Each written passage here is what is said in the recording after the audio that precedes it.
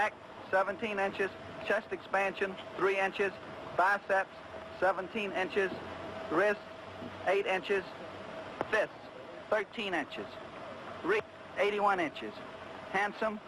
Well, girls, you guessed.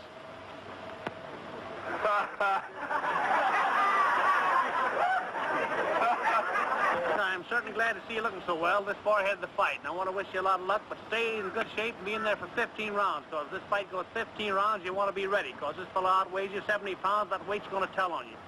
I know it's not going to be a sensational fight like Willard and the Dempsey fight, but I know it's going to end in a knockout.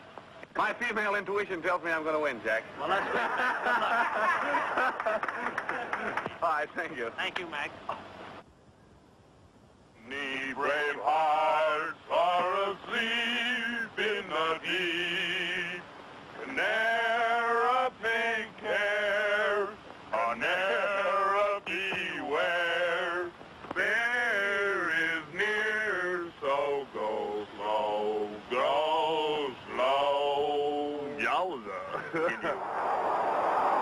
A right by Baer sends Canero to the canvas early in round 1, the first of 11 knockdowns.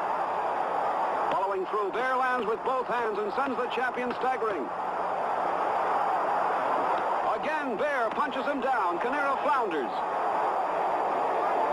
Referee Arthur Donovan intercedes, points Baer to a neutral corner. Baer starts, but returns to launch an attack with both hands, firing to the head and body. See how Canero sticks out his left to keep his attacker away. But the maneuver fails. Now you see why this championship match is one of the most talked about in ring history. It's a classic. There was no point system in 1934. Ring officials scored only by the round. And round 1 was clearly a round for Max Baer. Now in round 11, Baer lands an overhand right, a glancing blow, but it sends Canero sprawling to the canvas for the second time in the round. As Baer rushes in, Canero turns to the referee. He's had enough. Max Baer becomes the new world's champion. Everyone in the heavyweight division is awed by Max Baer's punching power. Now they'll see whether the boxing skill and courage of the former champion Schmeling, with white-striped trunks, can offset the dynamite-laden gloves of his younger opponent.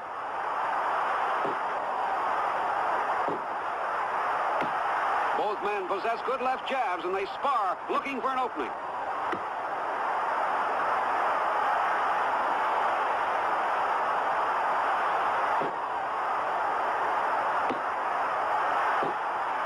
Schmeling, one of the finest counterpunchers in the history of the heavyweight division. But Baer corners Schmeling on the ropes and lands with left and right hand bombs. Schmeling knows that Baer's right hand can take you out, and he tries to move away from it.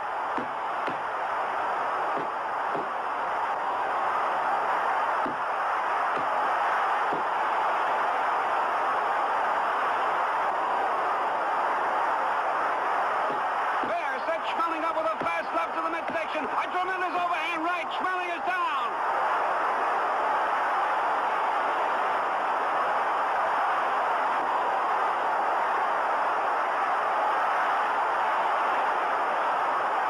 Schmeling barely beats the count. He is dazed.